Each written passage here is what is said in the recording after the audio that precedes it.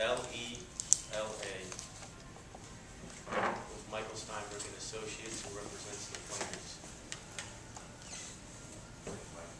Michael Steinberg, that's S-T-E-I-N-B-E-R-G. For the purposes of this, it's Miguel Steinberg. It's Michael Steinberg. And Maria? Maria Asunción López. Asunción, I know it's A-S-U-N-C-I-O-N, López, L-O-P-E-Z. And what the... President of the Hispanic Alliance of Tampa Bay and Director of Latino Professionals Network. And my name is Victor Rudy, R-U-D-Y. Last name is DeMaio, is capital D, little I, capital M-A-I-O. And I'm co-chairman of the Hillsborough Hispanic Coalition, one of the plaintiffs in the suit, which is a nonpartisan organization. So, Michael? Well, what I'm going to do now is give a little bit of a history of the presidential primary process. I'm sure most of you don't know the history, but I'm going to go ahead and do it anyway. Back in 1968, in the Democratic National Convention, Hubert Humphrey won the nomination, although he did not have to go through a presidential primary preference process like we do now. The candidate was selected by the elite members of the Democratic National Committee, and there was a lot of backlash from that, and so they decided that instead of having the states have a beauty contest where the states would just recommend who they would like for the presidential nomination, that the states would get to vote, either have caucuses or actual elections, and that the voters would actually get a say-so in who was the nominee for president from each major political party. Since that time, Iowa and New Hampshire have been first and second in the process. Iowa the first caucus, and New Hampshire the first presidential primary. As time went on, people began to notice that Iowa and New Hampshire had very few black or Hispanics in their voting electorate. In 2004, the Democratic National Committee, prompted by a Harvard Law Review article that it's a possibility that by scheduling Iowa and New Hampshire always first could be a violation of the Voting Rights Act, decided to add Nevada and South Carolina to the early tier of the presidential preference primary. So those four states, Iowa, New Hampshire, South Carolina, and Nevada, would get to go first before all the other states. And if a state such as Florida decided that they were going to schedule their primary earlier than what was allowed, they would be penalized. So 4 years ago, in 2008, Victor DeMaio, who's to my right, and I decided to challenge the decision of the Democratic National Committee to eliminate the delegates from the state of Florida for having their presidential preference primary in January before they were allowed to by DNC rules. We were not successful in that lawsuit. One of the reasons was that Victor was not part of a class of citizens that was protected under the 14th Amendment to the Constitution or the Voting Rights Act. This time around, we had discussed this months ago about the fact that Nevada, even though they have a large percentage of Hispanics in the state of Nevada, only 18% of the Hispanics who are registered to vote in Nevada were Republicans. If you added all the registered Republicans in New Hampshire, South Carolina, Iowa, and Nevada, it's less than 3% of the registered voters in those four states, and yet nationally, over 9.5%, or about 9.5% of the registered voters are Hispanic. So there's a disproportionate share of, or a inverse disproportionate share of Hispanic voters to the voters of those four states versus the national numbers. And we feel that the disproportionately lack of representation of Hispanics is a violation of the 14th Amendment to the Constitution as well as the Voting Rights Act. So there's a group, the Hispanic Hillsborough Hispanic Coalition, which is a bipartisan, nonpartisan group consisting of members who are Republican, Democrat, and Independent, as well as an individual who have filed this lawsuit against the Republican National Committee, but it might as well have been against both parties because the Democratic National Committee has the same rules. The only reason it wasn't brought against the Democratic National Committee is because there was not a contested primary. So this is not a partisan complaint. It's a complaint about the system discriminating against Hispanic Americans. So we brought the lawsuit, and our goal is to try to convince the courts that we need to have a similarity in the early voting states with respect to Hispanic voters to all registered voters as there are nationally. Like, there's 9% of Hispanics who are registered to vote nationally. It should be about 9% in the early voting states. 8%, 9.5%, 10%, somewhere in that neighborhood, but 3% versus 9.5% is unreasonable.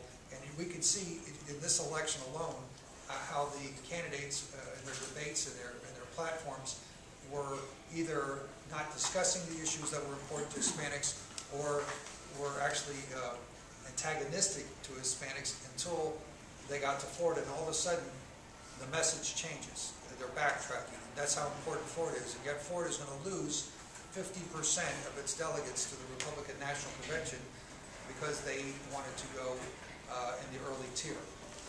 So that's why we're here today, is to explain that that this is not a partisan issue. It's a fairness issue. It's an equal protection issue, and it's not just Hispanics, but also African Americans are in the same boat. But for this particular lawsuit, we're bringing it on behalf of Hispanic Americans.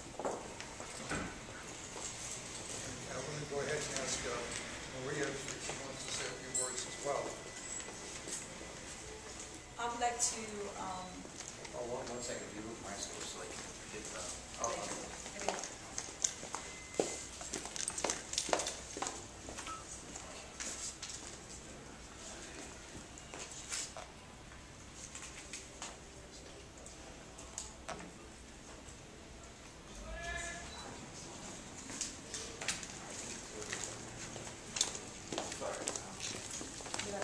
I would like to add that all the founders of this coalition are concerned about the way in which Hispanics have been treated. It's a matter also of dignity, and we are not supposed to be targeted before they are coming to Florida, and we are in Florida, then they want to offer things that can be attraction for us, or we can see as something positive, but we think that we have been discriminated and that we should be able to be part of any election fairly. Thank you.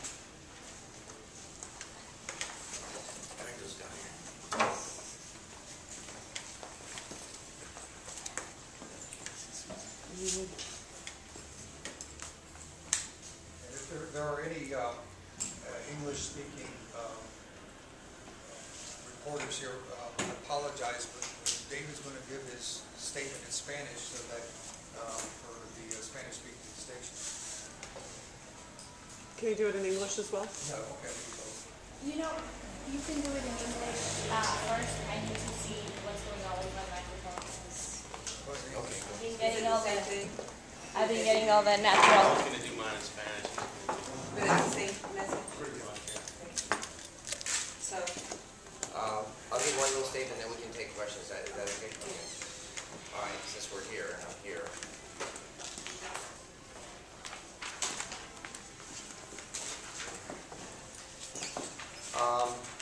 As everybody knows, I filed a lawsuit with the help of Michael Steinberg 4 years ago against the Democratic National Committee when the rules were that if you vote early, like we're doing today, in the Democratic side of the fence, you would lose all your delegates.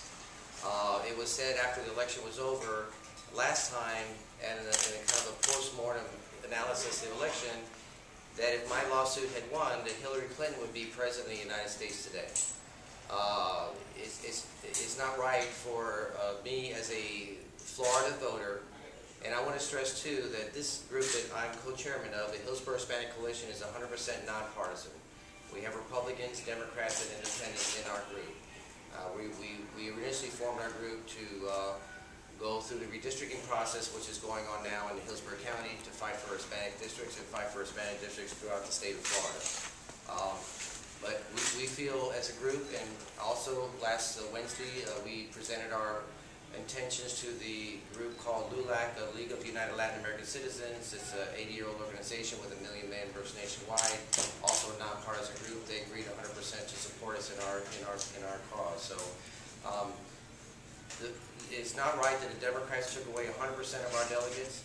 And it's not right that Republicans have to suffer the loss of 50% or 50 delegates out of 100 that they deserve. It makes Florida the size of a much smaller state. So we're fighting for the rights of all citizens, all voters, regardless of your party affiliation. And that's one of the things I wanted to stress more than anything else, is that even though we're arguing for this issue today, the Democrats have the same exact rules. And it happened 4 years ago. It's happening today in today's election as a result. And guess what? If we don't do this 4 years from now, it's going to be the same thing. It's going to be Iowa, New Hampshire, South Carolina, and Florida's going to get stuck again, losing their delegates. So we have to. We're here to put a stop to the madness. So that's what I wanted to say, and I'll move the microphone back over to Michael. If anybody wants to ask questions. I'm sorry, I'm just gonna. Okay.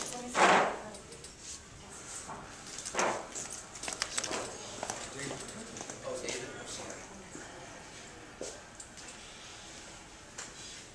¿Se oye? Yeah. Escucha.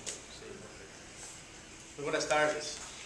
Ayer mis clientes, la coalición hispano del condado de Hillsborough, tanto como Ralph y Manueli, registraron una demanda en el Corte Federal en Tampa, peleando la violación de la ley de derechos electorales bajo la Constitución de los Estados Unidos. Realmente es una lucha para los derechos de la comunidad hispana nacional. Básicamente el problema es que el horario de la primaria enfoca primero en los estados de Iowa, New Hampshire y South Carolina. Estos estados tienen poco más de 1% de votantes hispanos elegibles en comparación del 9% nacional y 13.5% aquí en Florida. El resultado es que el sistema hoy en día se le limite la influencia de la voz de los votantes hispanos, porque la voz de los hispanos llega a los líderes del partido demasiado tarde. La resulta es una voz silenciada políticamente y se debilita el poder de los votantes hispanos en los Estados Unidos. No importa si la motiva sea deliberado o coincidente, la resulta es inconstitucional porque se viola los derechos de los votantes hispanos. Los estados de Iowa, New Hampshire y South Carolina no representan una parte proporcional de los votantes hispanos. Y es peor que, ya que llega el momento de la primaria aquí en Florida, el Partido Republicano y también el Partido Demócrata 4 años atrás los quitaron los delegados. Específicamente el Partido Republicano hoy en día nos están quitando 50% de los delegados, debilitando nuestra voz aún más. Es una adición de sal a la herida. Es importante notar que este es un asunto no partidista, porque los demócratas han hecho lo mismo contra los votantes hispanos en su partido. En el 2009, nuestra bufeta luchó para los derechos de los votantes hispanos en el Partido Demócrata con una demanda contra el partido. Es hora de poner fin a esta injusticia. Muchísimas gracias por su atención a este asunto tan importante. Okay. Questions? What are you hoping to gain by this lawsuit? Okay. What we're hoping is two things. We're asking the court to reinstate Florida's full delegation of 100 delegates. And if If they won't do that, we're asking the court to order the Republican National Committee in the 2016 primary election to schedule their primaries in a way that Hispanics representation, proportionate representation in the earlier states mirrors or closely mirrors the percentage of Hispanics nationally. Now, we're not asking for an exact figure like 9% and 9%, but somewhere close where Hispanic voters feel that they have that they're enfranchised like the rest of America in the political process. You said 9% nationwide, that's the... It's greater than 9% Greater nationwide. than 9%. It's close to 9.5%. Of voting Hispanics.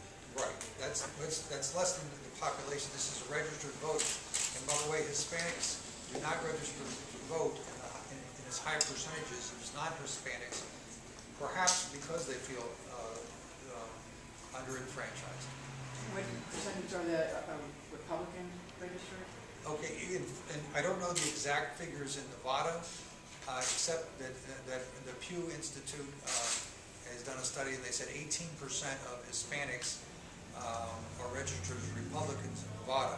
In Florida, it's close to 50-50 Republican and Democrat. Actually, it used to be more Republican than Democrat, but in recent years, it's slightly more Democrat registration than Republicans, but there's a lot of independent Hispanics in Florida as well. But nationally? Nationally, there's more Democrats than Republicans, registered Hispanics nationally. So it would be 9%? I don't know the exact figure.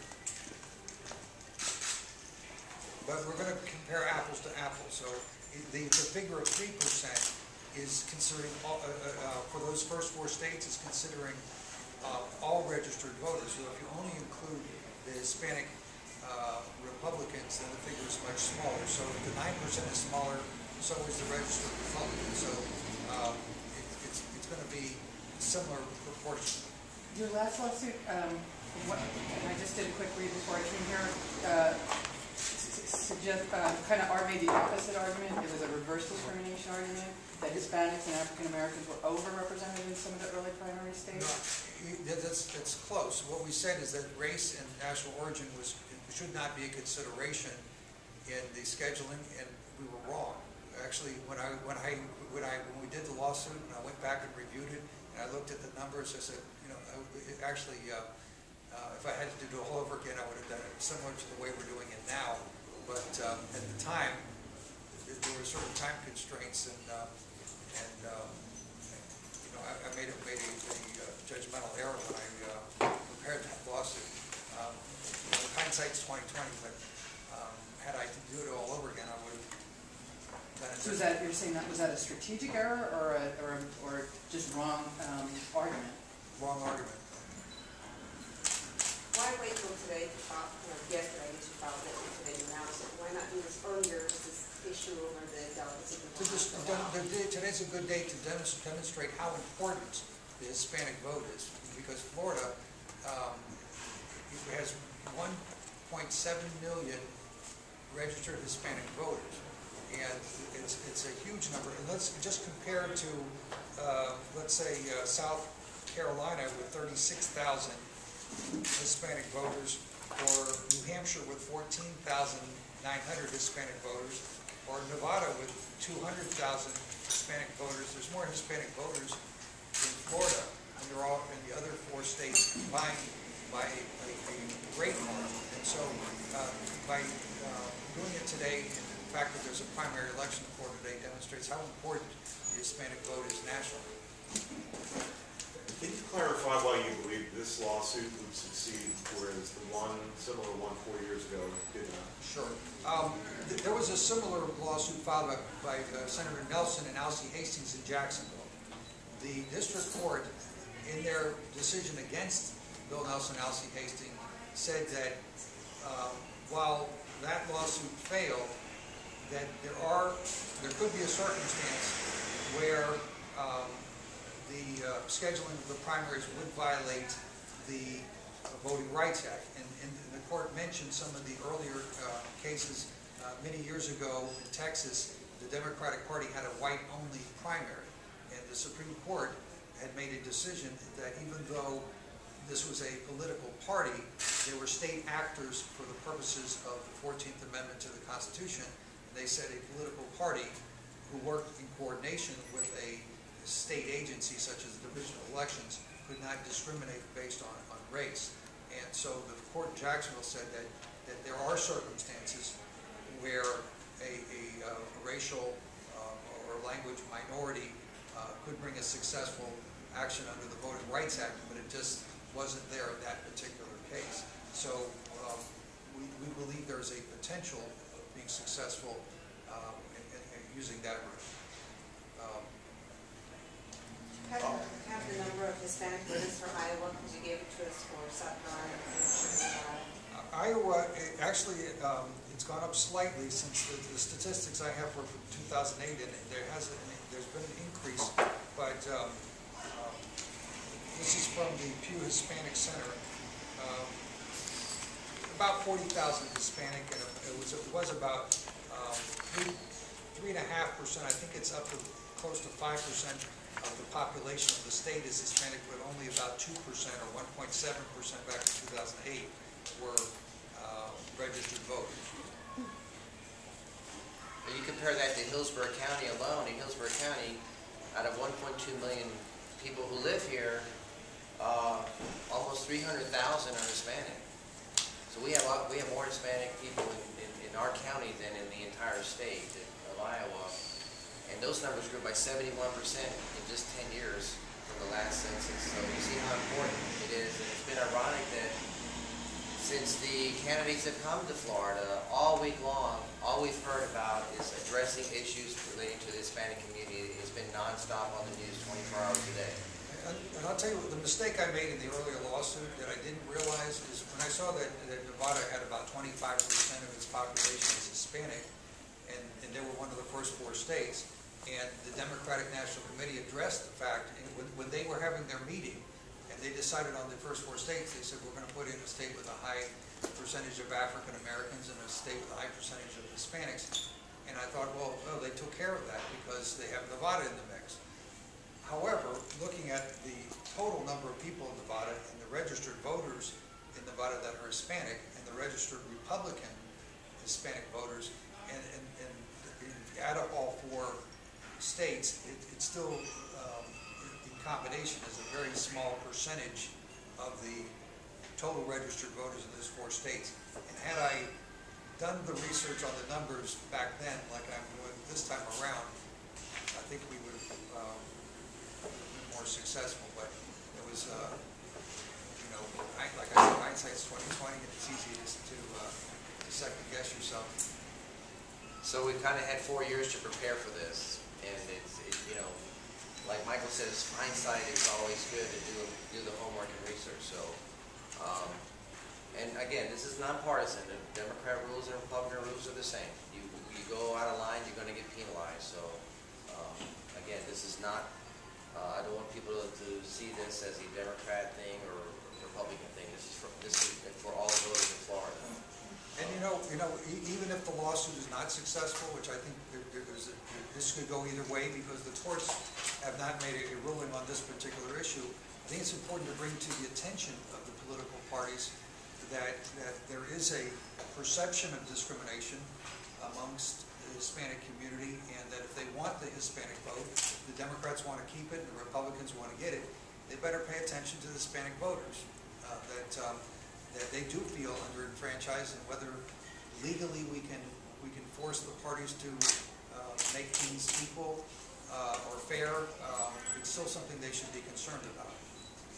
And just last Friday, the Secretary of State of New Hampshire was here in Tampa speaking before the Tiger Bay Club, and I asked him this question. I told him about what we're thinking of doing, and he actually addressed, he said, this particular legal issue has not really been addressed by the court. I mean, the parties get about $30 million of federal tax money to put on their conventions. They're not exactly a private club like they're saying they are. I mean, the Democratic Party and the Republican Party both are completely integrated with the state system, as you can see today by today's election, where we have all the polls open throughout the state of Florida, and it's literally costing the taxpayers millions of dollars to put this on. So this is not a private club putting on a social club election. This is to decide who the next president of the United States may be. So they're very integrated. Can you give us kind of a timeline of what this process is going to be like, what we can expect? Sure. They are required to expedite election cases. And we're probably looking at about 60 days before a district court makes a decision. If the district court decision is not favorable, maybe a month before the 11th Circuit Court of Appeals makes a decision.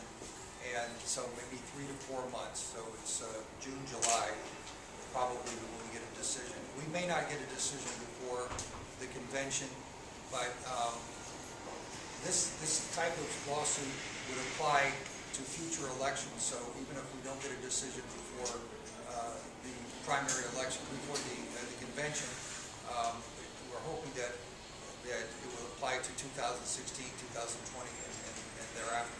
I'm going to go back to a question that was asked before. If there's a chance that this isn't going to apply to the Republican National Convention in August, again, why not start this process sooner? Was the potential reward for waiting so great that it outweighed potentially not having an outcome prior to RNC? Well, it really, the lawsuit would have to make a difference. If for instance, right now, if Romney were the only one left standing, like Obama's the only one left standing, really wouldn't make a difference. There's a possibility, not a probability, but a possibility that we could have a brokered convention that Romney or Gingrich may be 50 votes short of securing the nomination.